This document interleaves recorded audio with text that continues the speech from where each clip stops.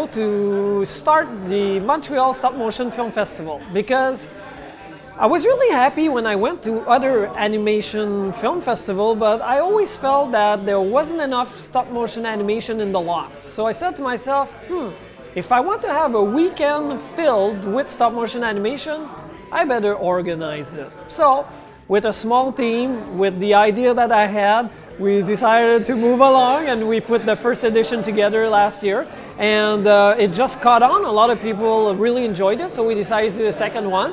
And you're probably wondering why I'm holding this cake. It was in honor of Purves, who did the presentation tonight. So we had an image of his film Next that was on the cover of the cake. So there you go. Cheers to Barry, and thank you for coming. And I hope that I'll see you at the film festival this weekend. C'est extraordinaire quand je suis moi-même animateur de marionnettes. Alors quand on voit une présentation comme ça, c'est inspirant, mais peut-être un aspect qui était vraiment très intéressant, c'est qu'il parlait non seulement de son travail, mais aussi de tout l'historique de ce qui l'a inspiré, son côté très théâtral, toute l'organisation, comment cette option montée, tout ça, puis toutes ses influences, ça a été quelque chose de super, vraiment pertinent en fait. Du début à la fin, c'était quelque chose. We've got 2 days, Saturday and Sunday, at this theatre.